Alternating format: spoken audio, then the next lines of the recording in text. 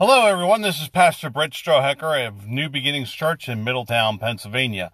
Welcome to Holy Week 2020. And yes, here we are at home, not in church. And I know that this is bothering a lot of people out there, not being able to be in church this week. So we're going to do our best to make the most of this Holy Week and try to make it just like any other year, where we are worshiping God. And we are going to take a look at the things that Jesus Christ has done for all of us. So Holy Week is always a very important week during the Christian calendar year. And like I said here, we're going to make the most of it as best as we can. So Holy Week is basically a reenacting of the Passion of our Lord. And today is Sunday. And there's a website out on the internet called Ken Collins' website. He's a pastor, and he has really neat stuff on his website. And I wanted to talk about the days of the week while we go through this Holy Week and what they signify as far as our faith in Jesus Christ. Today is Sunday, and in Judaism, Sunday was called both the first and the eighth day of the week because it was on Sunday that creation began. Day one of creation was the first day of the week. And it was on the following Sunday that the new creation was open for business, so to speak. So, as the eighth day, Sunday is significant because it's on the eighth day that they normally circumcise Jewish male children.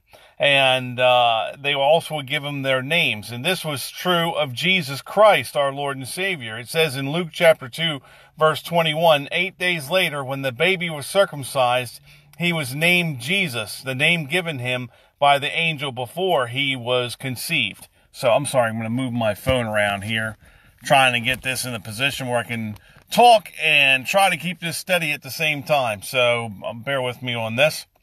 As you can see, I'm in my isolation chamber because of my dogs. My dogs have a policy that I've learned since we've been home that they bark first, ask questions later. So Sunday is also the day of the week that had meaning to early Christians because it was on this day that Jesus arose from the dead. And we are going to be celebrating that next week in Easter.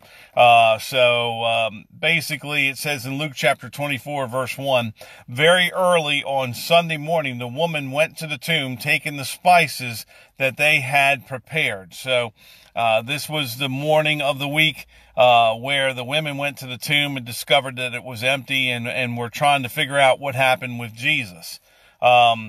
Historically, the Christian church has held its corporate worship services on Sunday morning. And basically we do that. You know, some people ask, well, why don't we celebrate on the Sabbath, which is Saturday, the seventh day of the week, because that's the day of the week in creation that God sanctified as a holy day because it's the day he rested from creation. Well, we celebrate and worship on the first day of the week because it is the day of the week when Jesus was resurrected from the dead. And that is the very focal point of our Christian faith. If Jesus had not arisen from the dead, then we would not have salvation as he had promised us, and we would not have victory over sin and victory over death. So that's one of the reasons why we have church services on Sunday instead of having them on Saturday, which is the Sabbath day. All right. Today is Palm Sunday, the first day of Holy Week. And I know, like I said, a lot of people are missing being able to wave the palm branches. There's also a lot of great music that normally comes with a Palm Sunday service. So I'm missing that just as much as anybody this year. However, let's talk about Jesus' triumphant entry into Jerusalem. And we're going to look at all four Gospels when we look at this particular event that happened in Jesus' earthly ministry. We're going to start in the Gospel of Mark, chapter 11, at verse 1. It says, as Jesus and his disciples approached Jerusalem, they came to the towns of Bethpage and Bethany on the Mount of Olives. Jesus sent two of his disciples on ahead.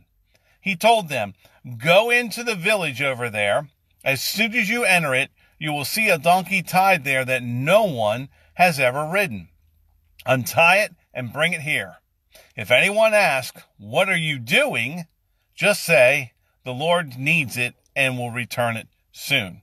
And yes, I often wondered about that with the disciples going out and getting this donkey as Jesus asked them to. I'm sure, of course, they would return it. But the Gospel of Mark is the one gospel that says that the Lord instructs them, look, tell them that I need it and we will return it as soon as it's done. So if you ever wondered about that, there's a little tidbit that can often slip past us on Palm Sunday. Now, that's how Mark sets the stage for us. Jesus is getting ready to enter into Jerusalem, and he's going to enter into it riding on the back of a donkey, and that's important. Why? Because in Matthew chapter 21, verses 4 and 5, it says, this took place to fulfill the prophecy that said, tell the people of Jerusalem, look, your king is coming to you. He is humble, riding on a donkey, riding on a donkey's colt. So Matthew is pointing out, and this is typical Matthew gospel.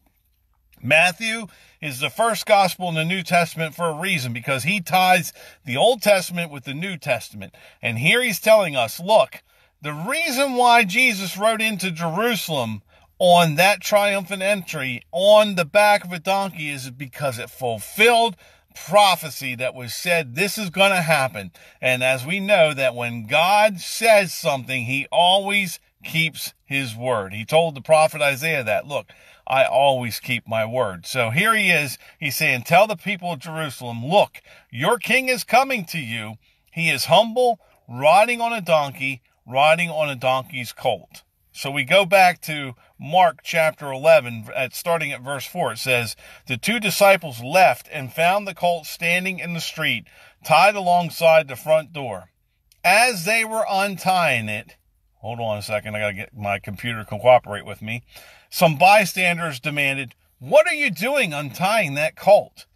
Now think about that. In today's world, it'd be like somebody seeing, oh, they're going to borrow this guy's car or borrow something from somebody's house, and they just see him taking it. I think in today's world, that would be a 911 call where someone would be like, look, someone's stealing something over there, or I don't understand who these guys are and what they think they're doing taking our neighbor's property. But it says here that there were bystanders there that said, what are you doing untying that colt? And then they said what Jesus told them to say, and they were permitted to take it. So they said, look, the Lord needs it, and we will return it. So, there was a sense of trust back in the day. They were being neighborly. Oh, you want to borrow the donkey? Fine, as long as you return it. That's what's going on here. And they said what Jesus had told them to say, and they were permitted to take it. So they went ahead and told the people what Jesus told them to say, and the people allowed them to use the donkey. So they brought the colt to Jesus, and they threw their garments over it, and he sat on it. So the first garments that were thrown down on Jesus' triumphal entry into Jerusalem were those of his disciples on the back of the donkey, so that he could sit upon the back of the donkey. And let me put a little footnote here. How many of you have been out to a farm and actually looked at a donkey? I mean, they're kind of strange animals. Are known for their stubbornness, and people know them for the noise they make. Don't worry, I'm not going to do any impressions here. But the thing that I think gets often overlooked on donkeys is if you look at the fur on their back, you can literally see a brown cross in brown fur or black fur.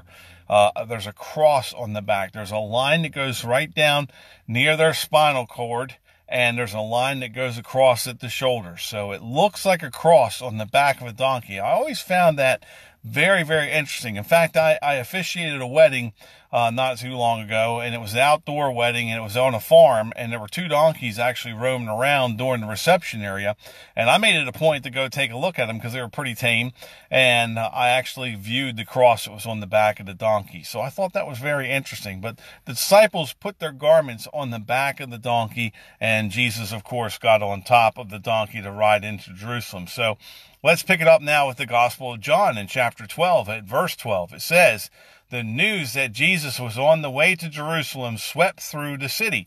So when Jesus was preparing to come into Jerusalem, news about his arrival was already sweeping through the city. So people were excited about his appearance in Jerusalem.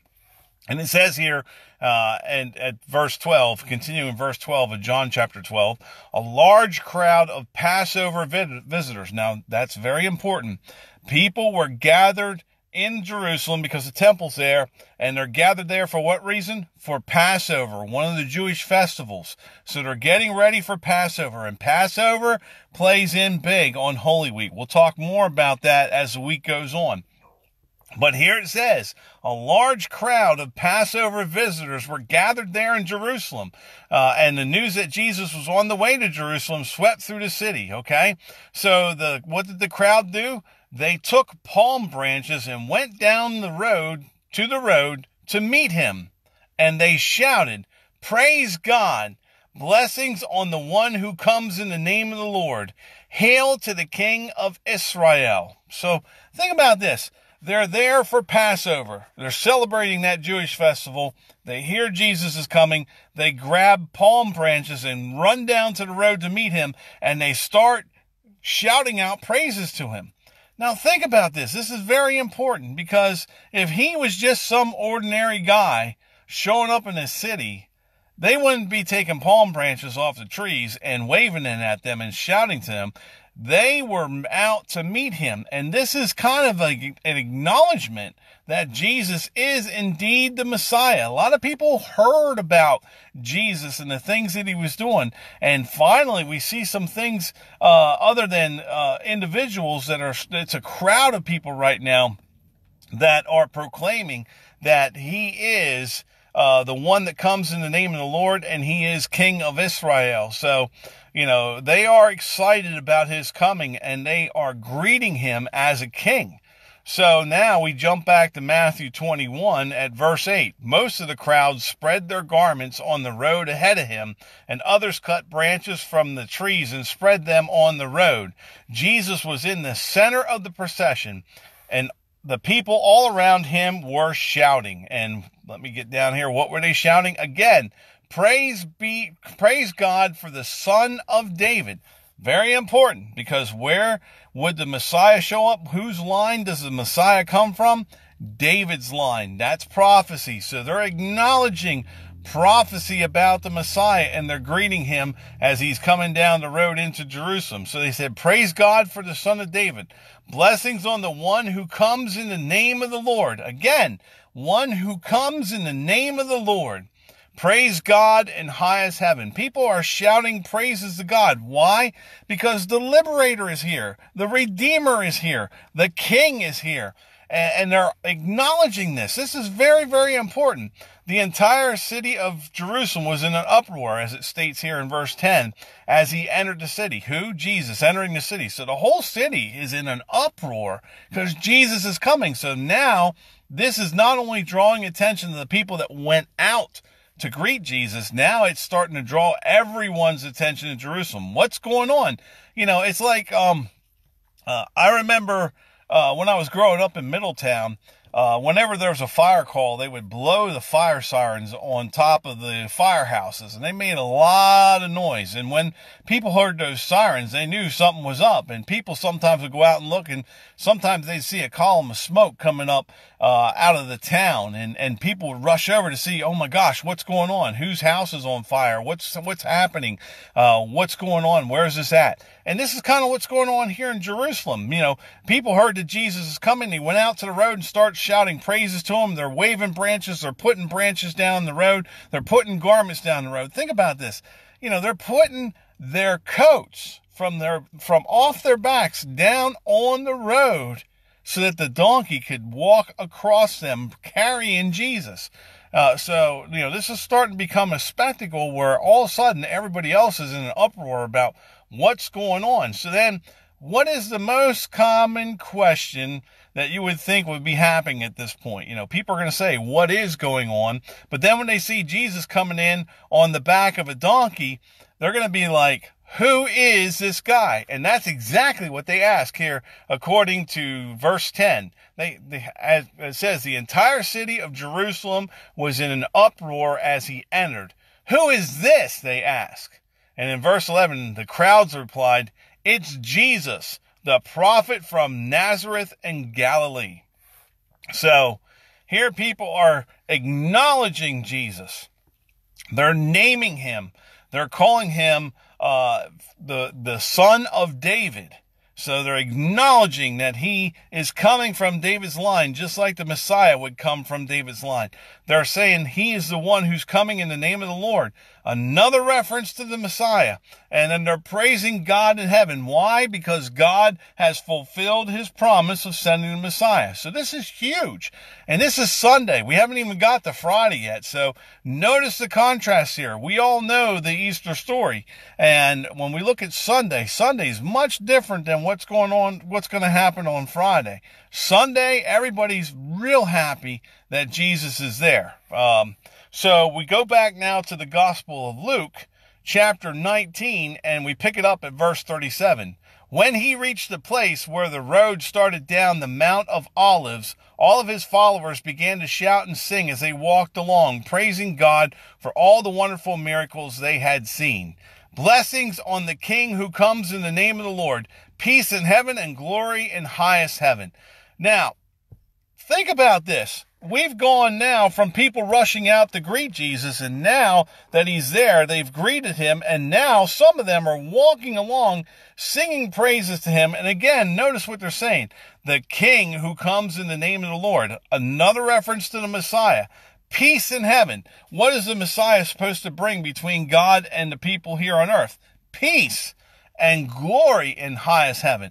This all glorifies God because he has fulfilled his promise of salvation to the people that they've heard about. And think about it. It's been over 400 years since they first started hearing those prophecies. Those prophecies have been passed down for over 400 years. Now these people are actually witnessing what's going on here. But now here's where things get out of control, because all this ruckus and uproar is happening, and of course the Pharisees are going to hear about it, and they show up. So in verse 39 of Luke chapter 19, we see where they step into this event that's happening here. It says, but some of the Pharisees among the crowd said, and they're talking to Jesus, "Teacher, rebuke your followers for saying things like that." So in other words, the Pharisees are saying, look, these people are thinking that you're the Messiah. These people are calling you the Son of David.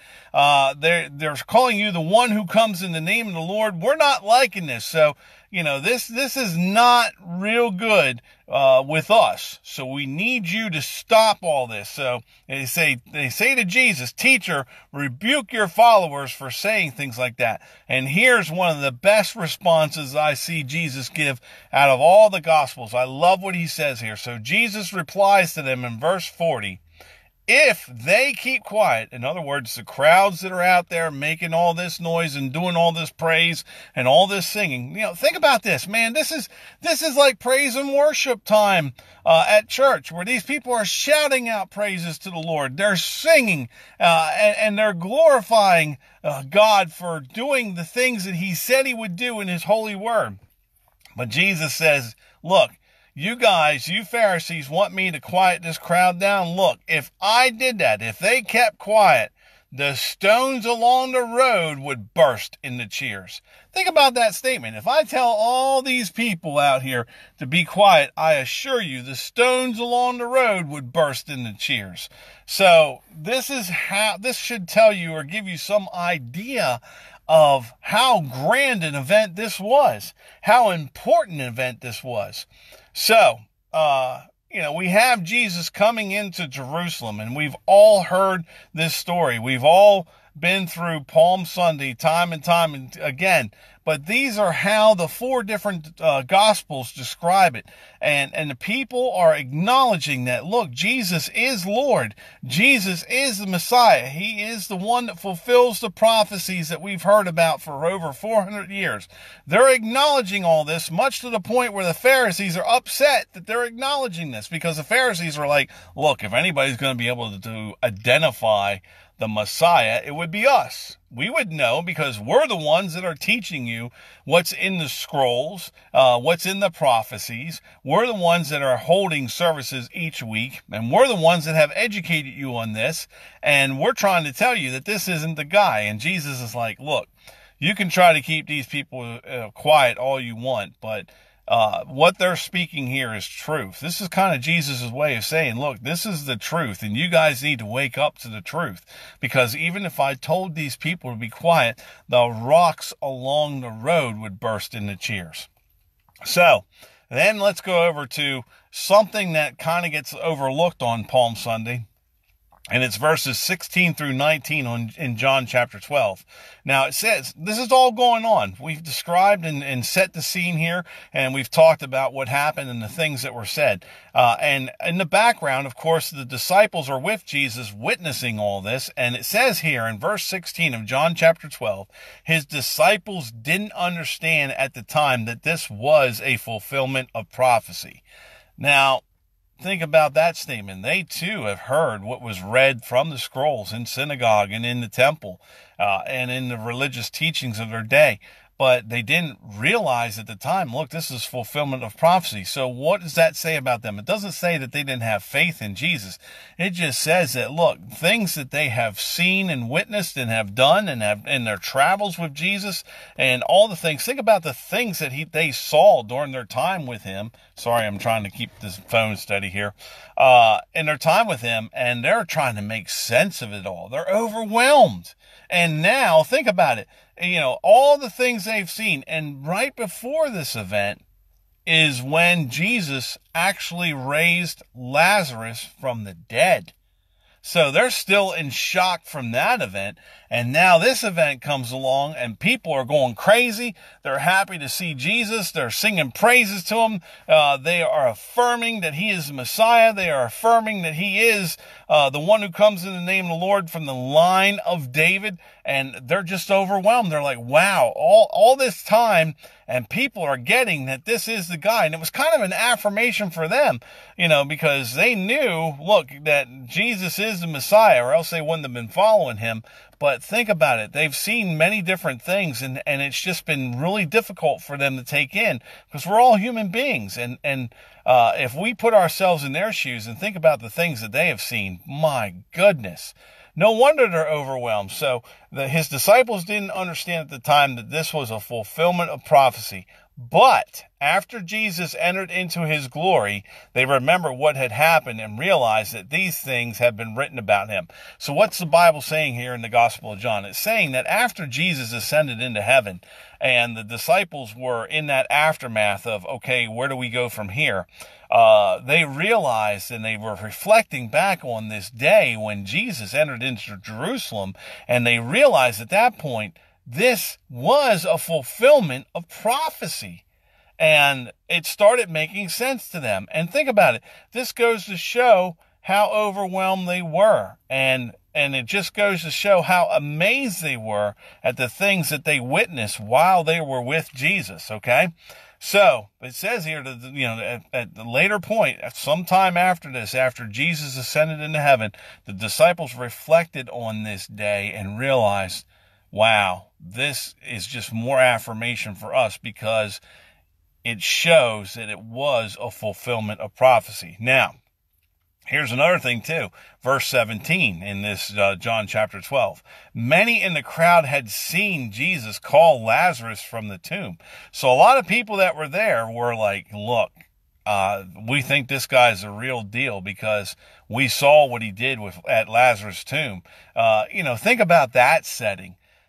Lazarus was dead for several days. And back in their time, that was a significant thing, because that really signified that Lazarus was indeed dead. In fact, when Jesus asked the stone to be rolled away, they're like, oh, we can't really do that right now, Master, because, the stench is going to be just overwhelming because he's been dead for a while. And Jesus said, no, you still got to roll the stone away. So a lot of people that are there waving the palm branches, laying them down on the road and putting the garments down ahead of him, were ones that witnessed what Jesus did at Lazarus' tomb. And think about it, I can picture it in my mind. All these people are at the tomb sealed up. And, that's like us standing graveside somewhere. And we're like, okay, well, what are you going to do now, Jesus? Because unfortunately, the guy is dead. He passed away. There's really nothing that can be done right now. But Jesus said, hey, roll the stone away. And I'm sure people are like, what is he up to? Why is he doing this? And he had the stone rolled away. And he said, and then They were watching him. I can imagine them watching Jesus, and Jesus said, "Lazarus, come forth." And I can imagine that moment, that all eyes and all heads turned from looking at Jesus to whipping that to that open tomb to see what would happen. And they saw Lazarus walking out, all wrapped up, still embalmed and everything from passing away, from being dead. He was all wrapped up, and he walked out of the tomb. These people that are there on his triumphant entry into Jerusalem, many of them have witnesses. And this is what the Gospel of John, chapter 12, is telling us.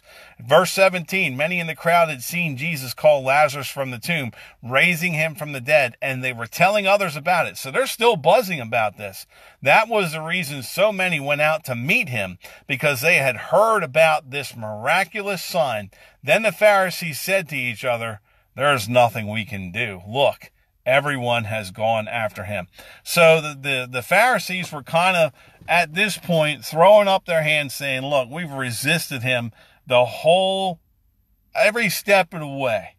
And look, these people are now convinced." I mean, we heard about what happened with the Lazarus tomb, and now these same people that saw that are out here, and it's obvious they're convinced that Jesus is the Messiah.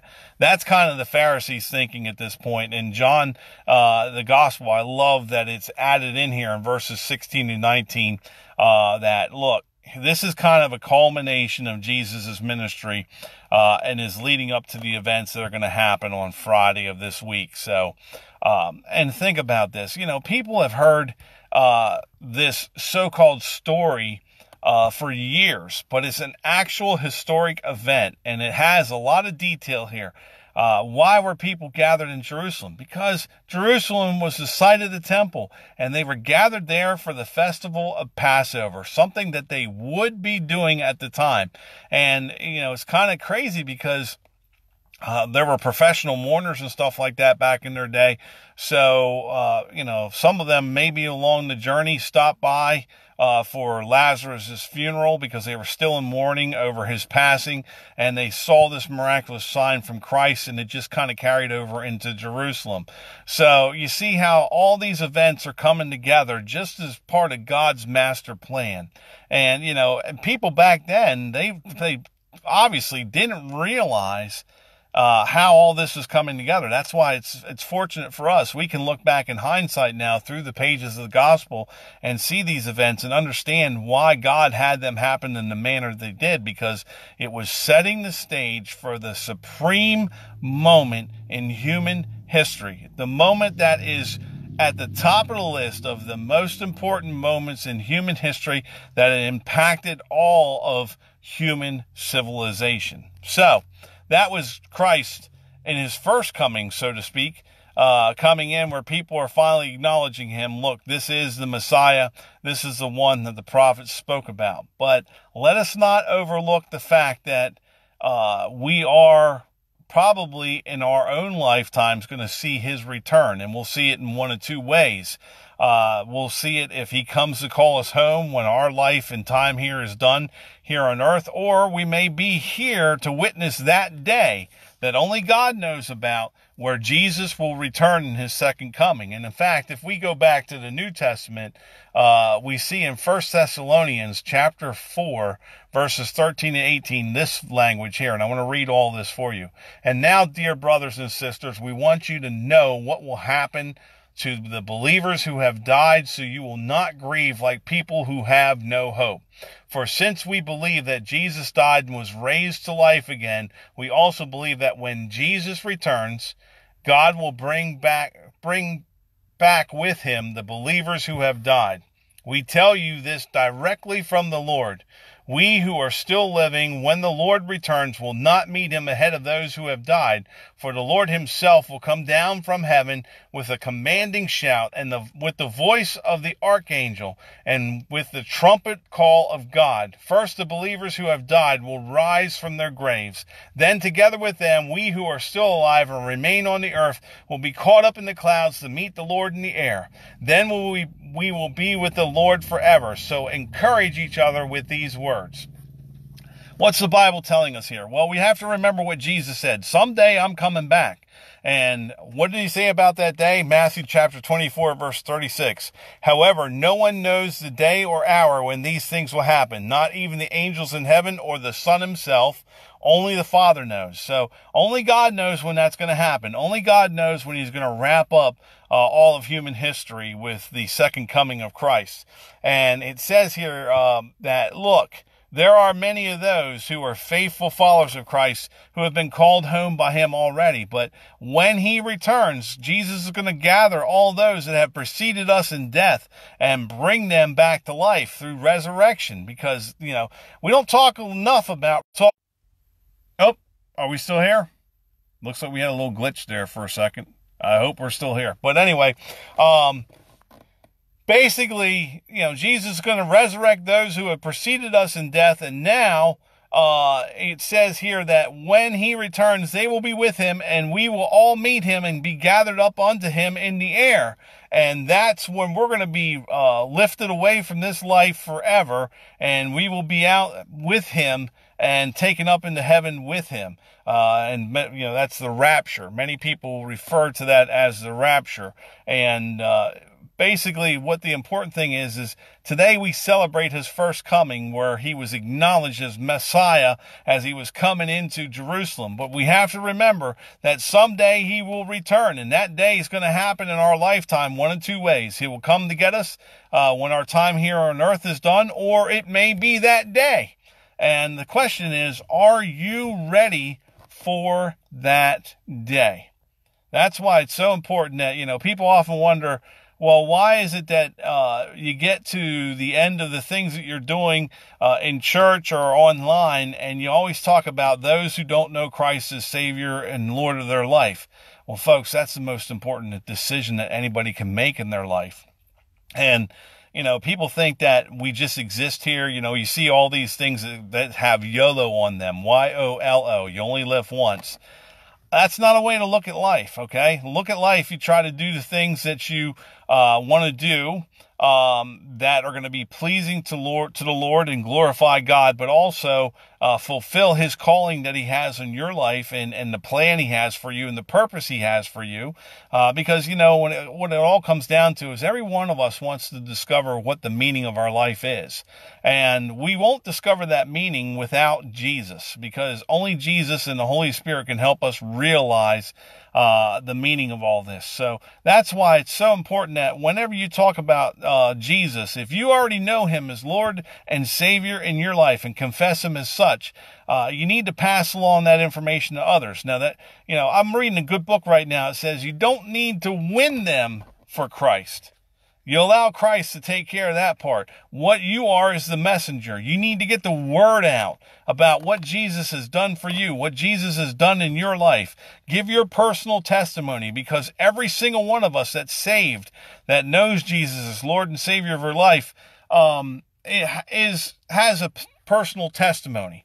And that's why it's so important, at the end of these, I always want to say to those of you that are out there that may be listening at this time that don't know him or confess him as Lord and Savior of your life, all you have to do is ask him to come into your life. It's not going to be, you may be surrounded by angels. You may not be surrounded by angels. It may be something that has great significance for it. Well, it does have great significance, but it doesn't mean that something dramatic is going to happen when you do this. You may feel the same as you did before you did this, but the most important thing is that you call upon the name of the Lord, because the Bible says, everyone who calls on the name of the Lord will be saved. So all you got to do is call out to him and invite him into your life.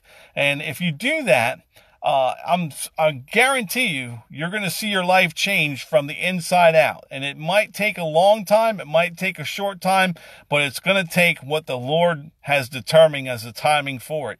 But you have to be open to him. You have to have a personal relationship with him in order for that change to occur. So that is why it's important for us believers to get out there and say, look, this is what the Lord has done for me in my life, and he can change your life too. All you have to do is ask him to come into your life. That's all God is asking us to do.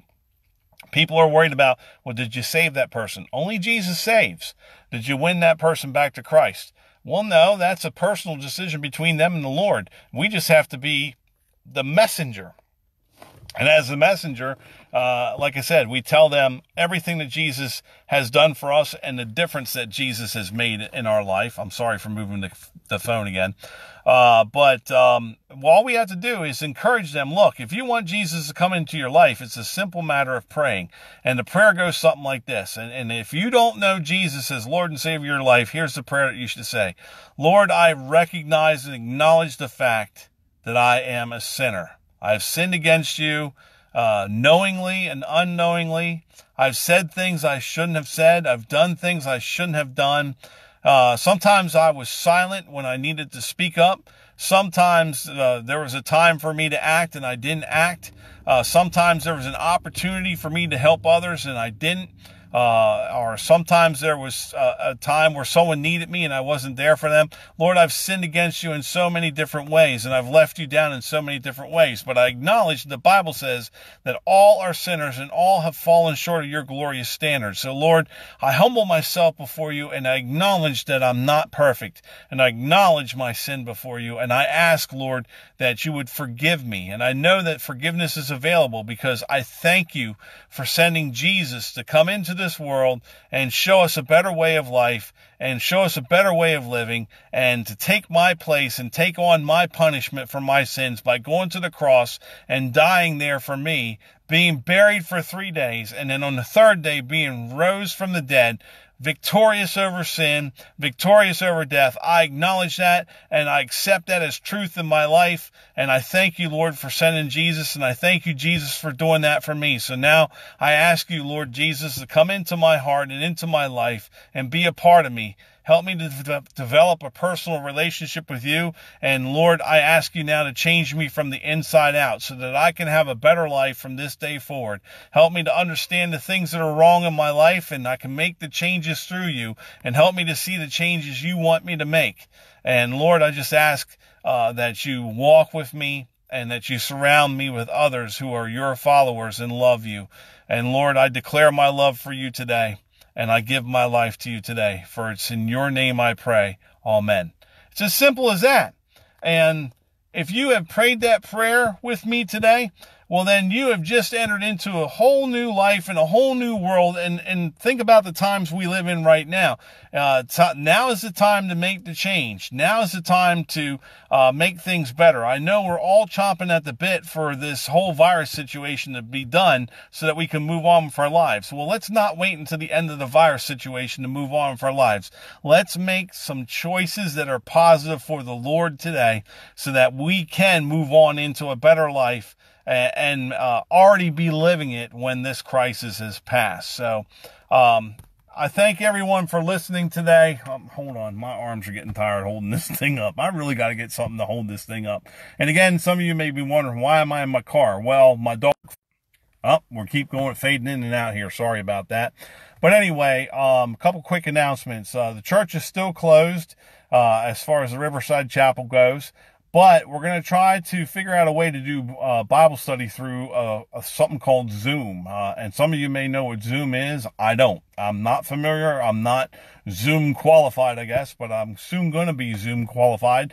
And if we can get that running for this Thursday, then maybe we can have Bible study on Thursday night. So more to come on that. As far as Easter services are going, I'm going to try to do something sunrise down by the cross by the church, not asking anybody to show up with me. I'm going to do it on here live on the internet because we're still supposed to be practicing social distancing. So I am going to be on here live from the cross on Sunday morning. What would regularly be our sunrise service.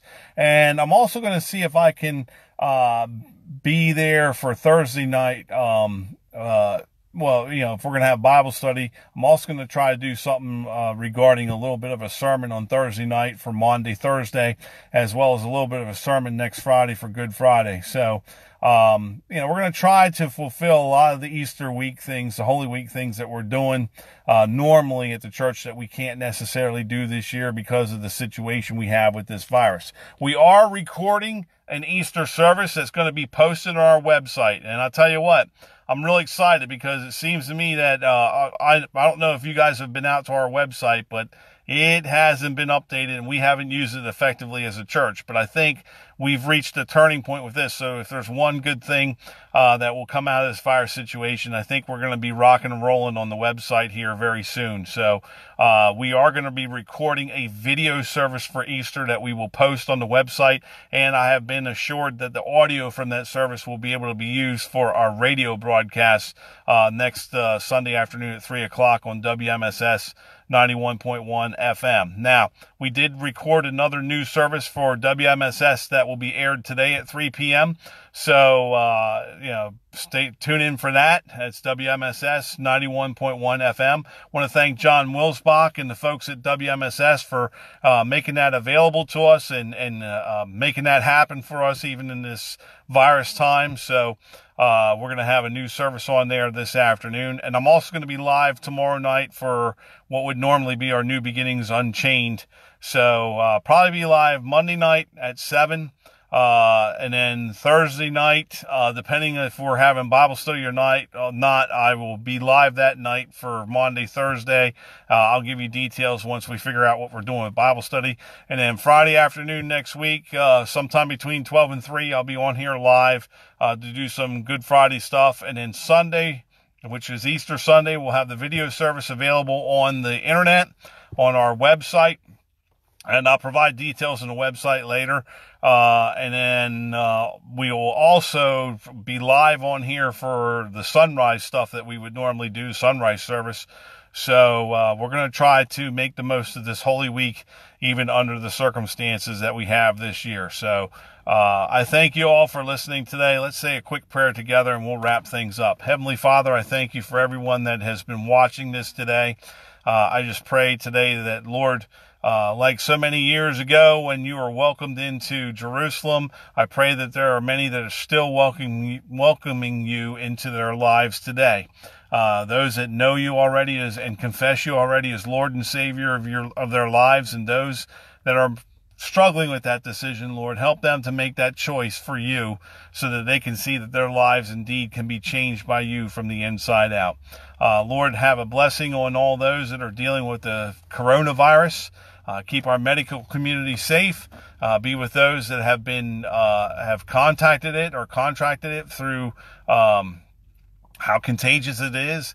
Put your healing touch upon them, and be with all those families who have lost loved ones as a result of this virus. Be with our leadership as they try to guide our nation and our state and our communities through this time of crisis, and help us all, Lord, to be mindful of each other so that we can stop the spread of this virus and lower the curve so that we can take care of our brothers and sisters that are working so hard and so diligently out there in the medical community. We give you thanks and praise for them, and we pray for a special blessing to be upon them as well. We pray for all those that are on our church prayer list that are dealing with health issues other than the virus, that are struggling with personal issues, that are mourning the death of loved ones, that are serving our nation in the armed forces, who need your guidance in some way, those that are incarcerated, those that are persecuted for their faith in Jesus Christ, as well as our shut-ins, especially our shut-ins, Lord, who are not able to receive visitors at this time. Help us to be mindful of them and send calls to them and letters to them and cards to them, and help them to feel visited and appreciated even though we can't go see them in person. So, Lord, we lift all these things up before you in the name of Jesus Christ, our Lord and Savior, who also taught us when we pray to say, Our Father, who art in heaven, hallowed be thy name. Thy kingdom come, thy will be done on earth as it is in heaven. Give us this day our daily bread, and forgive us our trespasses, as we forgive those who trespass against us. And lead us not into temptation, but deliver us from evil. For thine is the kingdom, and the power, and the glory, forever and ever. Amen. Well, I hope everybody has a good day. Tune in to WMSS this afternoon at 3 o'clock. We have our Fifth Sunday testimonial that's going to be in there as well. There's going to be a sermon and a Fifth Sunday testimonial in there. So it's kind of, it is a special service for our Palm Sunday today. I really wish we could be there in person, but everybody stay safe and healthy. And remember, nothing in this world is more important than the love of Jesus Christ. I'll talk to you soon.